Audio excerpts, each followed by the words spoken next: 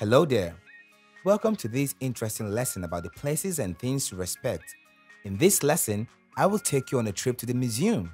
Let's begin. Here we are at the museum. Are you wondering, what is a museum? Well, a museum is not a place where scary things are kept. It is a building where you find a collection of objects created by people or found in nature. A museum is a great place where you will find unique and beautiful objects. A museum is not just a place but also a home to a collection of art, including sculptures and paintings of past leaders. That is why it should be respected. When you are in a museum, it is important to move about carefully, not touching anything because some things in the museum may break easily and copies of broken museum items are very difficult to find or may not even exist anymore. Things kept in the museum are precious and should be handled with a lot of care. It is the rule of the museum not to touch things or play with them. Things in the museum are the property of the country. They should be respected. Going against the rule is disrespectful, and it is not good to be disrespectful. Being respectful is the right thing to do, but respect is not only about treating others with care. It also means treating places with care too, and other things around you. Just the same way we take care of our toys at home, it is our duty to take care of the things kept in the museum and things that belong to others. The things kept in the museum are not the only things we should respect. We should also respect things like the Nigerian flag, the Nigerian constitution, the national anthem, and pledge. The Nigerian flag is a very important symbol of the country. It is everyone's duty to respect the flag. And how can we respect the flag? We respect the flag by keeping it clean and making sure that it does not fall to the ground. We should respect the Nigerian Constitution.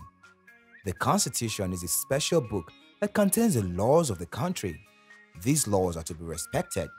Going against the law is a sign of disrespect. When you recite the national pledge and sing the national anthem, you should stand and be at attention. Do you know why you should do this? You should be at attention because you show respect that way. It is also a sign of focus on an important time like that. You should respect other things like your school supplies, people's belongings, for example, their toys, books, and so on. Another way to respect things is by keeping your hands off people's belongings. Do not touch things that do not belong to you unless you are allowed to do otherwise. Hospitals should also be treated with respect. The same goes for the school environment, government house, and many more places should be treated with respect. Let us think about the way to respect places and things. One way to respect places like museums, libraries, and hospitals is by keeping quiet. Another way to respect places, for example, the school, is by keeping the school environment clean, always.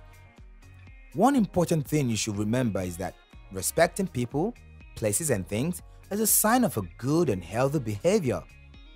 When you respect people, you will be respected in return.